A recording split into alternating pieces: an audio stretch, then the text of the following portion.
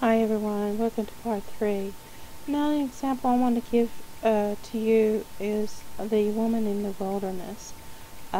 This is extremely a symbolic scripture in the Bible where John writes, "And there appeared a great wonder in the heaven, a woman clothed with the sun and the moon under her feet, and on her head a crown of 12 stars." Now, a lot of people who studied this particular scripture wonders who this woman was.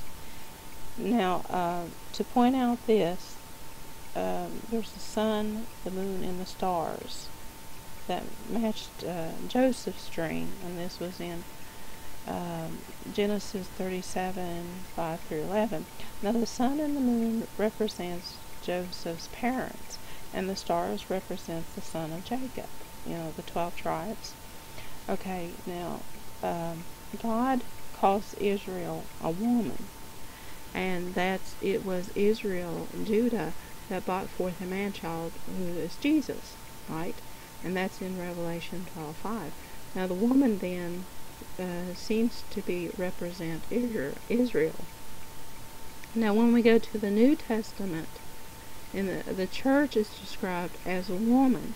Now, if you can go to Galatians 4:26, it'll tell you right there that Christ is called the Son of Righteousness and clothes the church, Romans 13:14, and that the 12 stars corresponds to the 12 apostles, you see.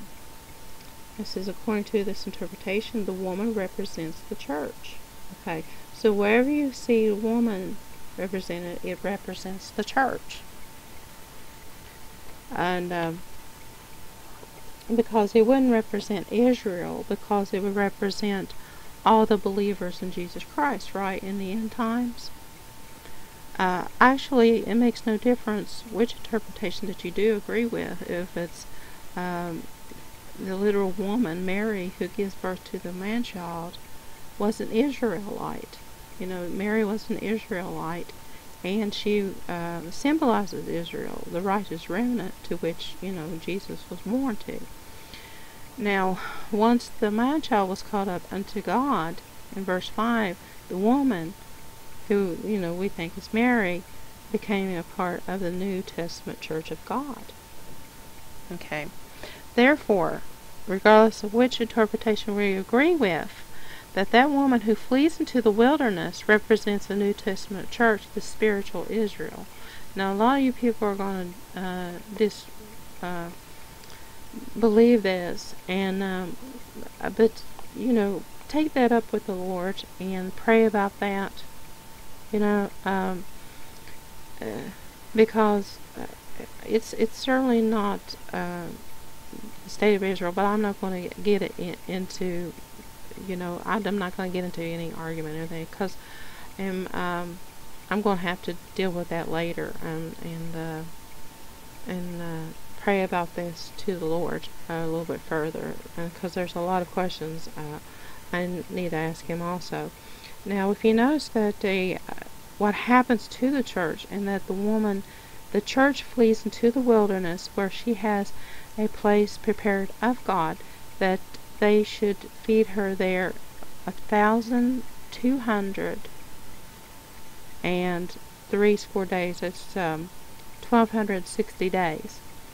Now, a lot of people think too that this 1,260-day period refers to in years, but when you think about it, God had protected the church, all through the centuries, where He had sent them to, to flee to a place of safety during that time. And then we get into like some who had died of martyrdom.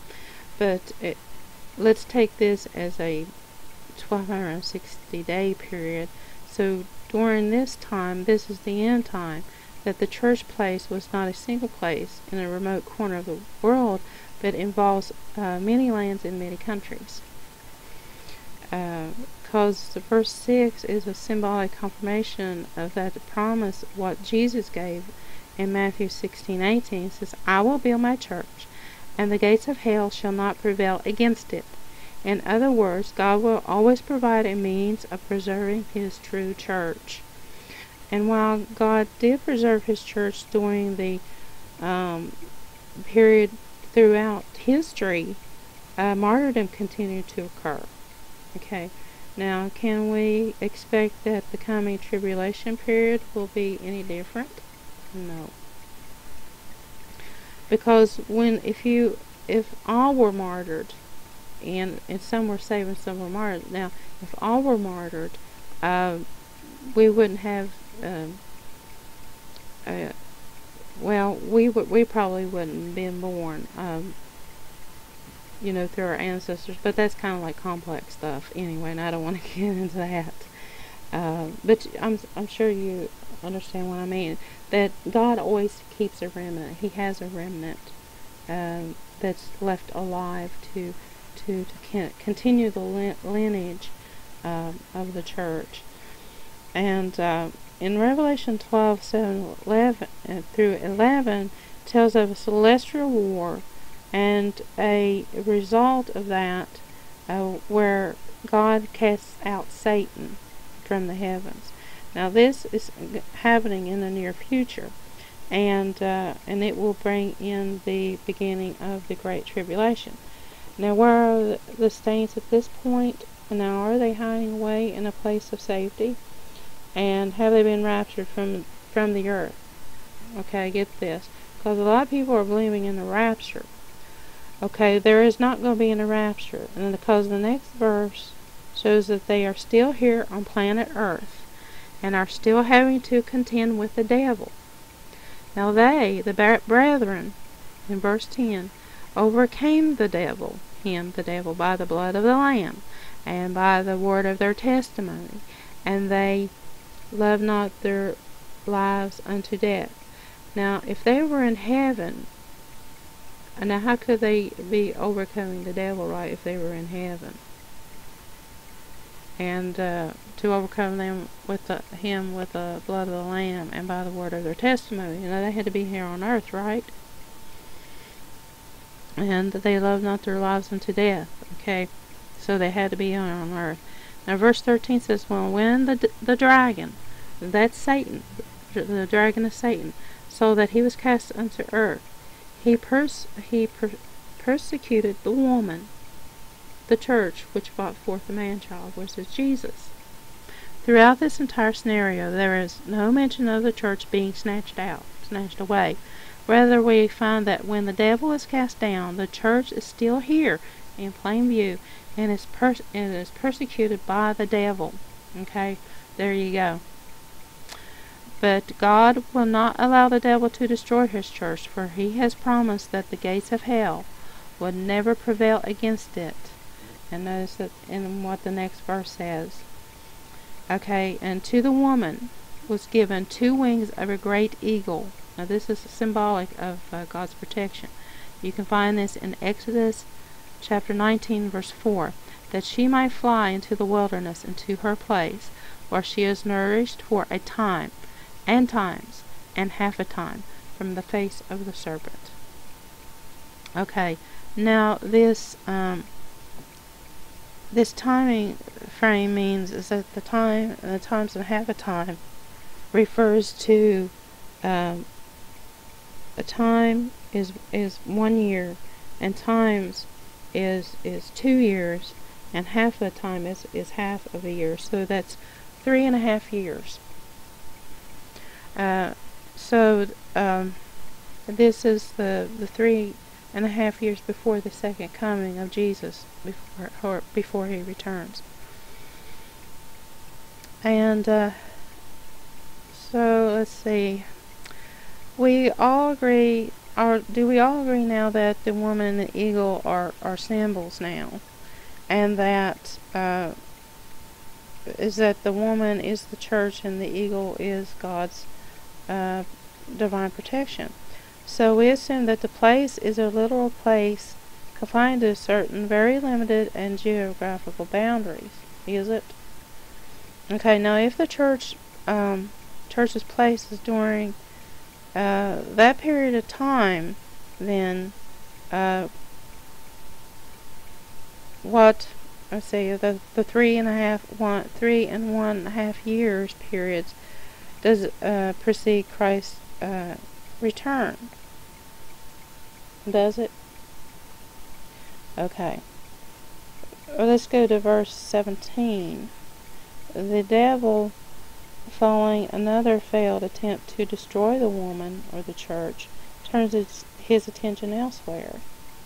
And the dragon was wroth with the woman and went to make war with the remnant of her seed, which keeps the commandments of God and has the testimony of Jesus Christ.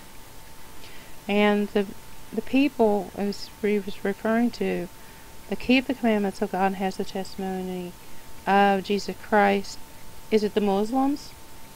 Or is it the Buddhists? No, it's not. This can only be described by Christians only, the members of God's true church. So, if you hear like all this New Age stuff about this oneness and stuff that, all religious is all the same, it's not. It's a lie. Because it's telling you right here in the Bible is that those that keep the commandments of God and the testimony of Jesus Christ. No other religion does that but the true Christianity. And the woman and the remnant of her seed, or the rest of her offspring, the man-child being her first, which is Jesus, he began the church, is the true church and her children. And these descriptions of the serpent's attempt to destroy the woman or the church symbolically portrays that the devil's efforts throughout history to destroy the true church. And the devil's pursuit of the woman's children symbolically describes that the devil's pursuit of true Christians in the last days. It says, make no mistake about this, guys, that the end-time remnant and the rest of her offspring is not a group of New Agers or people who are just halfway straddle the fence, say, or take their journey and then kind of like drop about halfway through it. No, it's nothing like that. These people are the faithful, those that keep his commandments and do not back down for anything. They hold tenaciously to the truth of God in spite of severe persecution. They do not buckle under. You hold on to him because you see what's on the other side. You keep your eyes on Jesus and he'll get you through it, because he made that promise that his kingdom is coming. But you have to hold strong, and you pray for strength. The scenario of the woman or the church and her flight to safety alludes to the flight of the Nazarenes, the Jewish Christians from Jerusalem who fled to Pella in the year 67 A.D. Is a type also, and I'll show you a picture here of it's a Greece city called Pella, and this is the country where Alexander the Great came from. See, and this is the remains of that once city of Pella. So this is where they fled to at that time. So there are places of safety that you can go to during that time. So I'll leave a link to that also, because I am getting towards the end here, and I'll finish discussing this. And I hope this is really helpful to you. And I'll be talking to you in part 4. Okay, and I'll talk to you there.